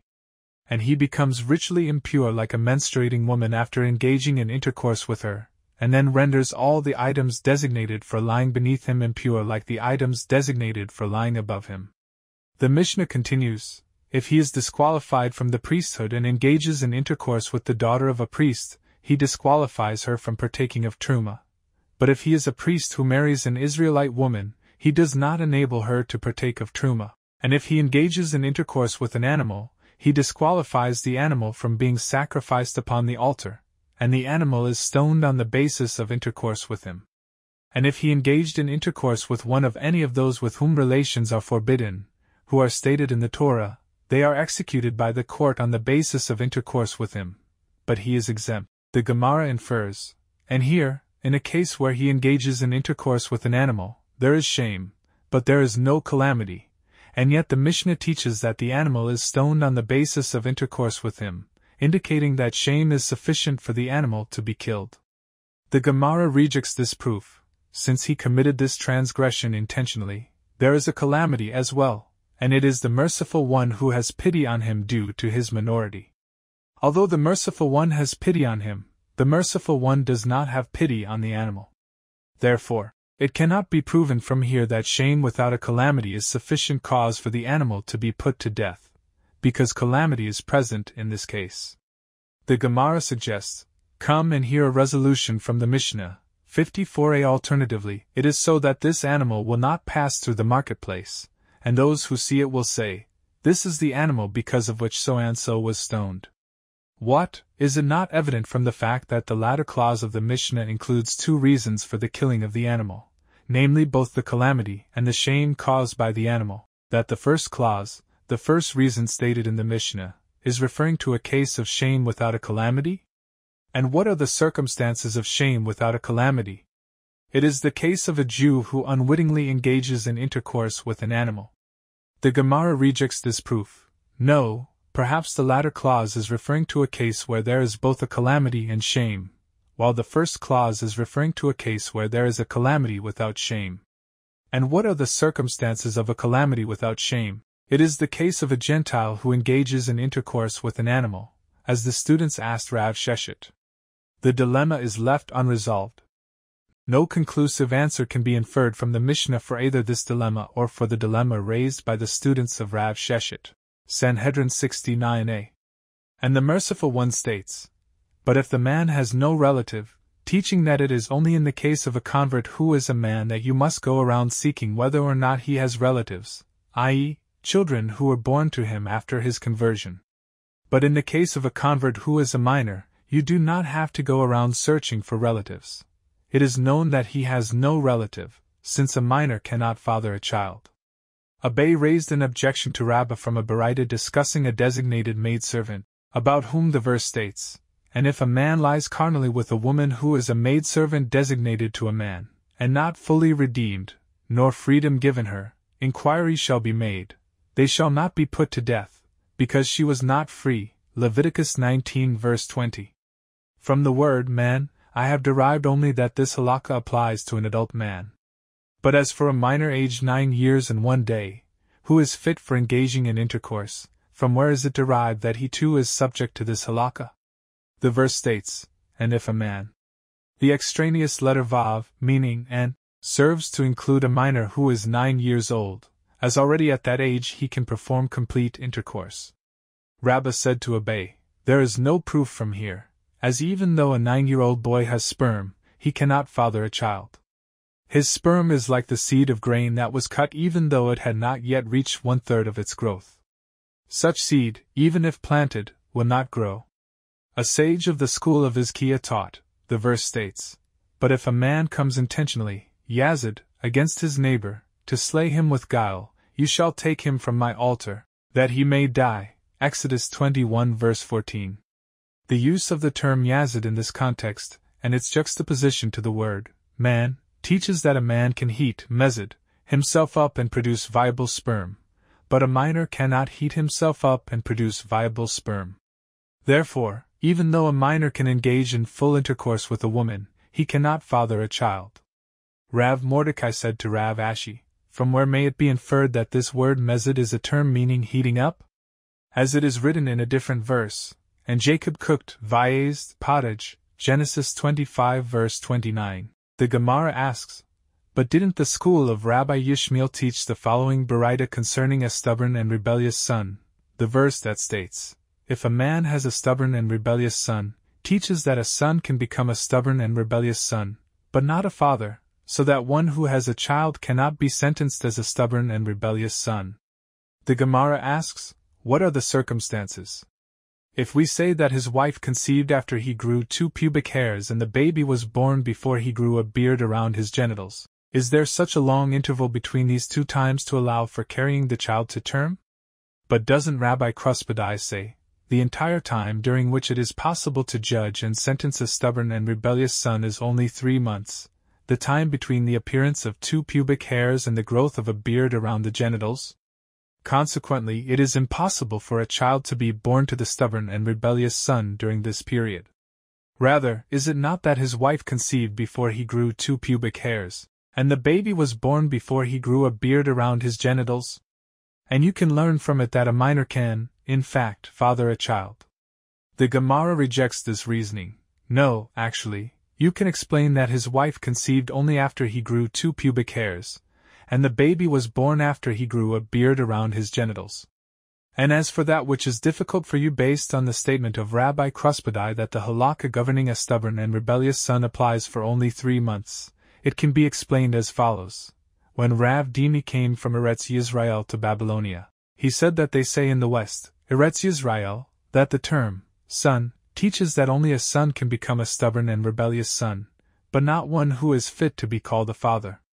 That is to say, the verse does not exclude someone whose child was born during this period, but rather one whose wife conceived during this time, so that he is fit to be called a father. Returning to the matter itself, Rabbi 𝗧𝗶𝗃𝗃 says that Rabbi 𝗧𝗿𝗱𝗃 says, the entire time during which it is possible to judge and sentence a stubborn and rebellious son is only 3 months. The Gemara asks, but didn't we learn in the Mishnah that a boy can be judged as a stubborn and rebellious son from when he grows 2 pubic hairs until he grows a beard around his genitals? This seems to indicate that his liability depends on his physical maturity, and not on any specific time period. The Gemara answers, if he grew a beard around his genitals, then even if 3 months have not passed, he can no longer become liable as a stubborn and rebellious son. And if 3 months passed, then even if he has not grown a beard around his genitals, he is similarly exempt. Rabbi Yaakov from 𝗖𝗆𝗲𝗃𝗃𝗃 sat before Ravina and said in the name of Rav Huna, son of Rav Yehoshua. Learn from the statement that Rabbi 𝗧𝗶𝗃𝗃𝗃 says that Rabbi 𝗧𝗿𝗱𝗃 says that when a woman gives birth at 7 months, her fetus cannot yet be discerned after 1/3 of her days of pregnancy. In a 9-month pregnancy, the fetus can be discerned after 3 months, which is 1/3 of the pregnancy. In the case of a pregnancy that lasts 7 months, the fetus cannot be discerned at the end of 1/3 of the pregnancy, i.e., after 2 1/3 months, but after 3 months, as in a standard 9-month pregnancy. Rabbi Yaakov explains the inference, as if it enters your mind that when a woman gives birth at 7 months, her fetus can already be discerned after 1/3 of her days of pregnancy, i.e., after 2 1/3 months. Why do I need 3 months from the time the boy reaches adulthood until the end of the time that he can become liable as a stubborn and rebellious son? A period of 2 1/3 months should suffice. If he engaged in intercourse with a woman immediately upon reaching adulthood and the intercourse resulted in a 7-month pregnancy, the fetus would be able to be discerned after 2 1/3 months, and he would be fit to be called a father. already from then. From the statement of Rabbi 𝗧𝗶𝗁𝗂, citing Rabbi 𝗧𝗵𝗂, it is clear that the earliest time the fetus can be discerned is after 3 months of the pregnancy have passed. Ravenna said to Rabbi Yaakov, "Actually, I could say to you that even when a woman gives birth at 7 months, her fetus can already be discerned after 1/3 of her days of pregnancy. But the halakha with regard to a stubborn and rebellious son was not adjusted accordingly because of the principle that one follows the majority. Most women give birth at 9 months, and their fetuses are discernible only after 3 months. Therefore, the fact that one would be fit to be called a father in the case of a 7-month pregnancy is disregarded." The sages stated this answer before Rav Huna, son of Rav Yehoshua, whereupon he said to them, "But do we blindly follow the majority in cases of capital law and not judge each case on its own merits? Doesn't the Torah state, 'And the congregation shall judge, and the congregation shall deliver,' Numbers 35:24, 25, from which it is derived that the court must make every effort to find exculpatory arguments in support of the accused, and yet you say that one follows the majority? If it is possible that already after 2 1/3 months the stubborn and rebellious son will be fit to be called a father, from that time on he should be exempt from punishment." The sages then brought Rav Huna's analysis back to Ravenna and presented it before him. Ravenna said to them, "And do we not follow the majority in cases of capital law? But didn't we learn in the Mishnah, Sanhedrin 40a, if one witness says that the event occurred on the 2nd of the month, and one witness says that the event occurred on the 3rd of the month, this is not regarded as a contradiction and their testimony stands, since it is possible to say that this witness knows of the addition of a day to the previous month, and according to his tally the event occurred on the 2nd of the month, and that witness does not know of the addition of a day to the previous month, and according to his tally the event occurred on the 3rd of the month. And if it enters your mind that we do not say that one follows the majority in cases of capital law, let us then say that these witnesses are testifying with precision, and that they contradict each other, and therefore the accused should be acquitted. Rather, is it not because we say that one follows the majority, and the majority of people are apt to err with regard to the addition of an extra day to the month? Rabbi 𝗰𝗄𝗓 of Difti says, "We learn in another Mishnah, Nida 44b, as well that one follows the majority even in cases of capital law. A girl who is 3 years and 1 day old whose father arranged her betrothal can be betrothed with intercourse, as, despite her age, the legal status of intercourse with her is that of full-fledged intercourse. And in a case where the childless husband of a girl 3 years and 1 day old dies, if his brother, the 𝗖𝗆𝗲, engages in intercourse with her, he acquires her as his wife. And if a girl of that age is married, a man other than her husband is liable for engaging in intercourse with her due to violation of the prohibition against adultery, as despite her age she is legally considered to be a married woman." The Mishnah continues, "And if she is impure due to menstruation, she transmits impurity to one who engages in intercourse with her, who then renders all the items designated for lying beneath him impure like the items designated for lying above him. If she marries a priest, she may partake of truma like any other wife of a priest. If she is unmarried and one of the men who is unfit for the priesthood, example, a mamzer or 𝗍𝗌, engaged in intercourse with her, he has disqualified her from marrying into the priesthood, and if she is the daughter of a priest, she is disqualified from partaking of truma. And if one of any of those with whom relations are forbidden, which are enumerated in the Torah, engaged in intercourse with her, example, her father or father-in-law, the man is executed by the court for engaging in intercourse with her, and she is exempt because she is a minor." Sanhedrin 69b. Rabbi 𝗰𝗄𝗓 of Difti explains how this Mishnah demonstrates that one follows the majority even in cases of capital law. Why is a man who engaged in intercourse with a 3-year-old girl who was married to another man liable to receive the death penalty? Say that perhaps it will turn out that she is a sexually underdeveloped woman, alienate, who is incapable of bearing children, and her husband did not betroth her with this understanding, and consequently the marriage is null, as it was entered into in error. Therefore, a man who engaged in intercourse with her should not be liable to receive the death penalty for adultery. Rather, is it not that we say that one follows the majority, and the majority of women are not sexually underdeveloped women, and therefore the assumption is that the betrothal was valid? This is proof that even in cases of capital law one follows the majority. The Gemara refutes this claim. No, rather, what is the meaning of that which is taught in the Mishnah? And if she is married, a man other than her husband is liable for engaging in intercourse with her due to violation of the prohibition against intercourse with a married woman? This means that if a man unwittingly engaged in intercourse with a 3-year-old girl who was married to another man, he is liable to bring a sin offering, but there is no liability to receive the death penalty based on a majority.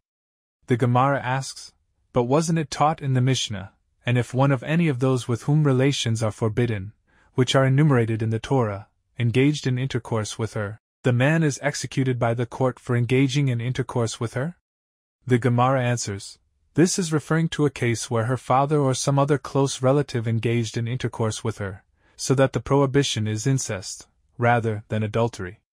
The Gemara asks, but wasn't it taught, if one of any of those with whom relations are forbidden engaged in intercourse with her, the man is executed by the court for engaging in intercourse with her? This seems to indicate that the death penalty is imposed for all types of forbidden intercourse with a 3-year-old girl, even if the intercourse is forbidden as a result of her being married. The Gemara refutes this claim. Rather, what are we dealing with here? With a case where the husband explicitly accepted her upon himself as his wife even if she turns out to be a sexually undeveloped woman. Therefore, another man who engages in intercourse with her is liable to receive the death penalty even if he is not one of her close relatives. The sages taught in a verita, if a woman was acting lewdly with her minor son and he performed the initial stage of intercourse with her, 𝗖𝗆𝗶𝗁𝗍 say that he has thereby disqualified her from marrying into the priesthood. And 𝗖𝘆𝗰𝗋𝗍 deem her fit to marry into the priesthood, because they maintain that the intercourse of a minor is not regarded as intercourse. Rabbi Aya, son of Rabbi Bar Namani, says that 𝗲𝗿𝗱𝗱 says, and some say that 𝗲𝗿𝗱𝗱 says that 𝗧𝗿𝗆 says, all i.e., both 𝗖𝗆𝗁𝗍 and 𝗖𝗆𝗋𝗋, concede with regard to a boy 9 years and 1 day old that his intercourse is regarded as intercourse and disqualifies a woman from marrying into the priesthood as well as results in her liability to receive the death penalty, even though he himself is not liable to receive it. And they also all concede concerning a boy less than 8 years old that his intercourse is not regarded as intercourse vis-a-vis. They disagree only about a boy who is 8 years old, as 𝗖𝗆𝗁𝗍 maintain that we learn from earlier generations, when people were able to father children at that age, and we apply that reality to the present, and 𝗖𝗆𝗋𝗋 maintain that we do not learn from earlier generations.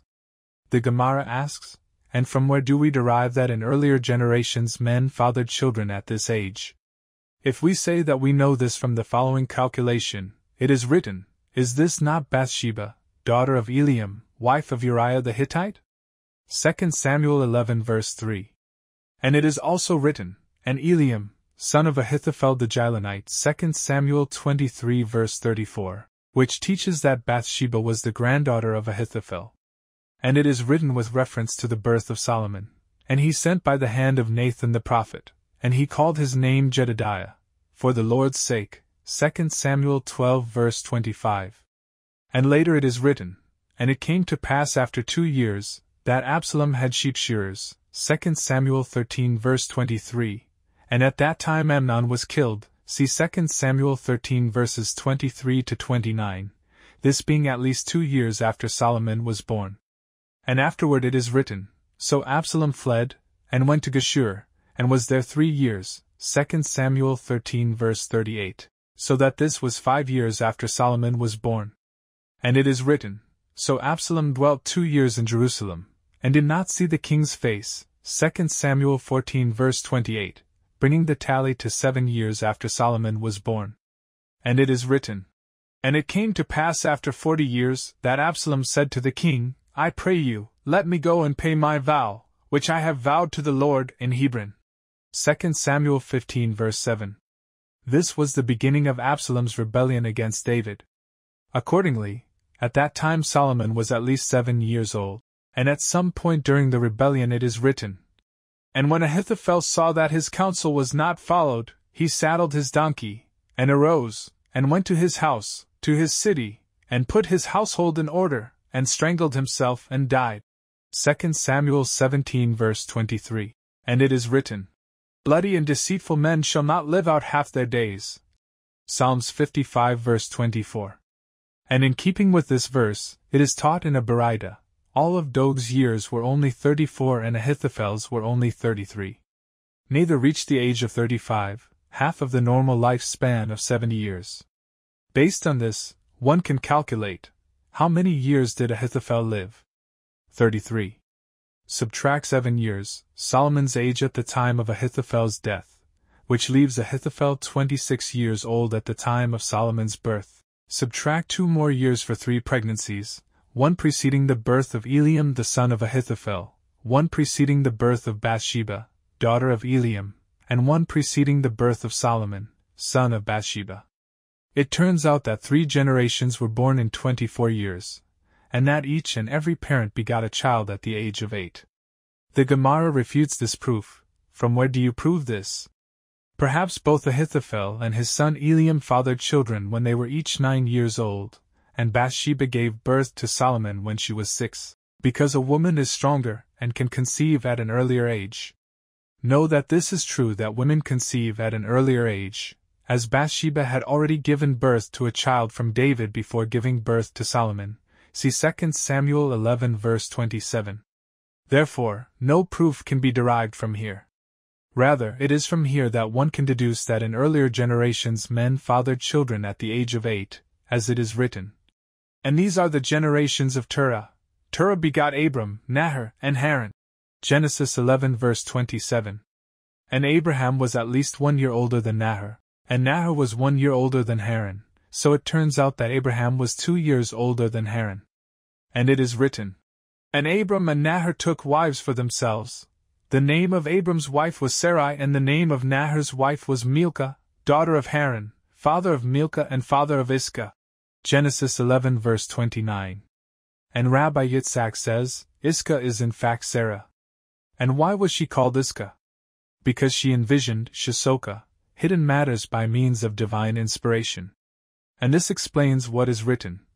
In all that Sarah has said to you, hearken to her voice. Genesis 21 verse 12. Alternatively, Sarah was also called Iscah, because all gazed 𝗧𝗍𝗍𝗃 upon her beauty. And it is written, and Abraham fell upon his face, and laughed, and said in his heart, shall a child be born to him that is 100 years old? And shall Sarah, who is 90 years old, give birth? Genesis 17 verse 17. How much older was Abraham than Sarah?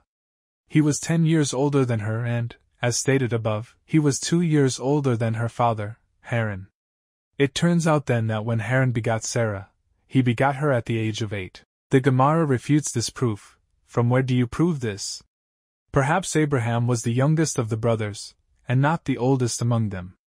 The fact that Abraham is listed first is no proof that he was the oldest, as perhaps the verse listed them in the order of their wisdom, and therefore Abraham, being the wisest, was mentioned first. Know that it is true that the verse sometimes lists brothers not according to their birth order, but in the order of their degrees of wisdom, as it is written.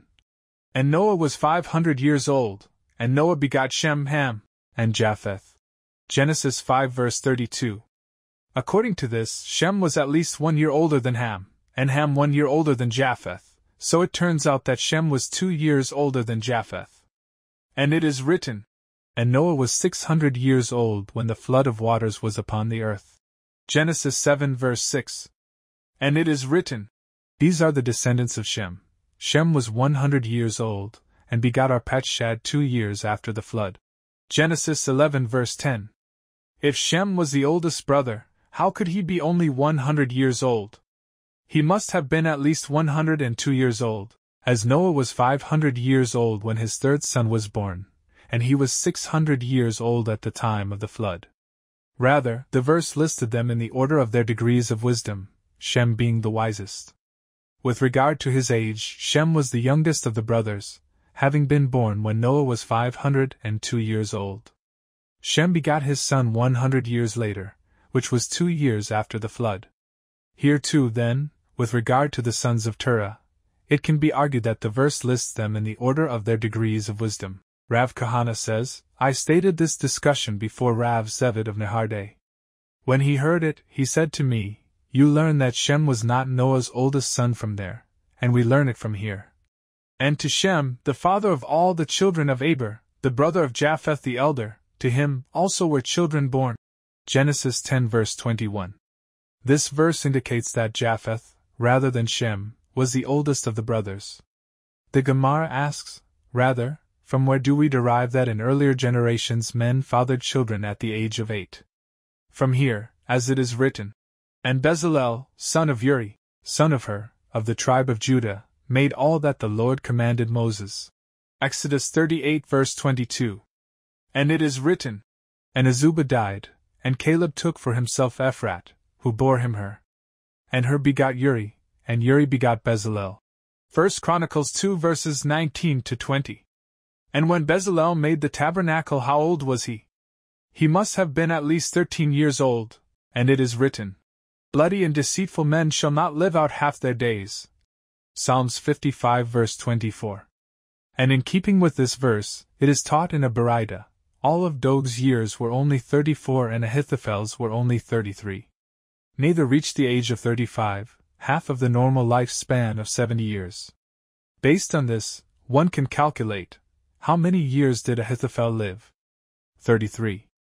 Subtract 7 years, Solomon's age at the time of 𝗖𝗆𝗱𝗋𝗆's death, which leaves 𝗖𝗆𝗱𝗋 26 years old at the time of Solomon's birth. Subtract 2 more years for 3 pregnancies, one preceding the birth of 𝗖𝘆𝗰𝗆 the son of 𝗖𝗆𝗱, one preceding the birth of Bathsheba, daughter of 𝗖𝘆𝗰, and one preceding the birth of Solomon, son of Bathsheba. It turns out that 3 generations were born in 24 years, and that each and every parent begot a child at the age of 8. The Gemara refutes this proof. From where do you prove this? Perhaps both 𝗖𝗆𝗱 and his son 𝗖𝘆𝗰 fathered children when they were each 9 years old, and Bathsheba gave birth to Solomon when she was 6, because a woman is stronger and can conceive at an earlier age. Know that this is true, that women conceive at an earlier age, as Bathsheba had already given birth to a child from David before giving birth to Solomon. See 2 Samuel 11 verse 27. Therefore, no proof can be derived from here.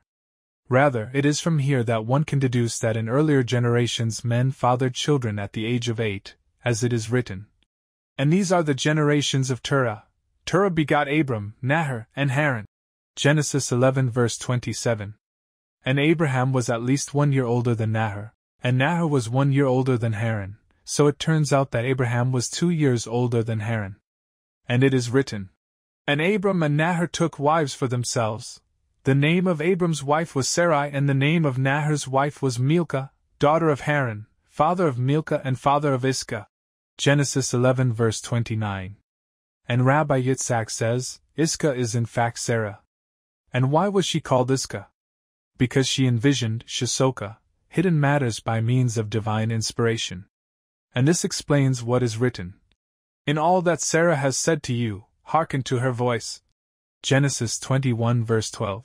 Alternatively, Sarah was also called Iscah, because all gazed 𝗧𝗍𝗍𝗍, upon her beauty. And it is written, and Abraham fell upon his face, and laughed, and said in his heart, shall a child be born to him that is 100 years old? And shall Sarah, who is 90 years old, give birth? Genesis 17 verse 17. How much older was Abraham than Sarah? He was 10 years older than her and, as stated above, he was 2 years older than her father, Haran. It turns out then that when Haran begot Sarah, he begot her at the age of 8. The Gemara refutes this proof. From where do you prove this? Perhaps Abraham was the youngest of the brothers, and not the oldest among them. The fact that Abraham is listed first is no proof that he was the oldest, as perhaps the verse listed them in the order of their wisdom, and therefore Abraham, being the wisest, was mentioned first. Know that it is true that the verse sometimes lists brothers not according to their birth order, but in the order of their degrees of wisdom, as it is written. And Noah was 500 years old, and Noah begot Shem, Ham, and Japheth. Genesis 5 verse 32. According to this, Shem was at least 1 year older than Ham, and Ham 1 year older than Japheth, so it turns out that Shem was 2 years older than Japheth. And it is written, and Noah was 600 years old when the flood of waters was upon the earth. Genesis 7 verse 6. And it is written, these are the descendants of Shem. Shem was 100 years old, and begot Arpachshad 2 years after the flood. Genesis 11 verse 10. If Shem was the oldest brother, how could he be only 100 years old? He must have been at least 102 years old, as Noah was 500 years old when his third son was born, and he was 600 years old at the time of the flood. Rather, the verse listed them in the order of their degrees of wisdom, Shem being the wisest. With regard to his age, Shem was the youngest of the brothers, having been born when Noah was 502 years old. Shem begot his son 100 years later, which was 2 years after the flood. Here too, then, with regard to the sons of Terah, it can be argued that the verse lists them in the order of their degrees of wisdom. Rav Kahana says, I stated this discussion before Rav 𝗧𝗿𝗱𝗶𝗿𝗱𝗶𝗿. When he heard it, he said to me, you learn that Shem was not Noah's oldest son from there, and we learn it from here. And to Shem, the father of all the children of Eber, the brother of Japheth the elder, to him also were children born. Genesis 10 verse 21. This verse indicates that Japheth, rather than Shem, was the oldest of the brothers. The Gemara asks, rather, from where do we derive that in earlier generations men fathered children at the age of 8? From here, as it is written, and Bezalel, son of Uri, son of Hur, of the tribe of Judah, made all that the Lord commanded Moses. Exodus 38 verse 22. And it is written, and Azubah died, and Caleb took for himself Ephrat, who bore him Hur. And Hur begot Uri, and Uri begot Bezalel. 1 Chronicles 2 verses 19 to 20. And when Bezalel made the tabernacle, how old was he? He must have been at least 13 years old, as it is written. And all the wise men that carried out all the work of the sanctuary, came every man from his work that they did. Exodus 36 verse 4. And one who is less than 13 is not called a man, and it is taught in a verita. In the first year following the exodus from Egypt, Moses made the tabernacle. In the second year he erected the tabernacle and sent. And it is written that Caleb, Bezalel's great-grandfather, said to Joshua, I was 40 years old when Moses the servant of the Lord sent me from Kadesh Barnea to spy out the land. Joshua 14 verse 7. And he added, And now, behold, I am this day 85 years old. Joshua 14 verse 10. How many years old was Caleb when he was sent off with the spies? He was 40. Subtract 14 years, as Bezalel was at least 14 years old when Caleb was sent to spy out the land. This is known because that mission took place a year after the tabernacle was erected. This leaves 26 years. Subtract 2 more years for 3 pregnancies, one preceding the birth of Hur, son of Caleb, one preceding the birth of Uri, son of Hur, and one preceding the birth of Bezalel, son of Uri. It turns out that 3 generations were born in 24 years, and that each and every parent begot a child at the age of 8. The Mishnah teaches that the penalty for rebelliousness is imposed upon a son, but not upon a daughter. It is taught in a verita. Rabbi Shimon says, it would be reasonable that a daughter should be fit to be treated like a stubborn and rebellious son, and to be punished like him if she sins in the same way as he does.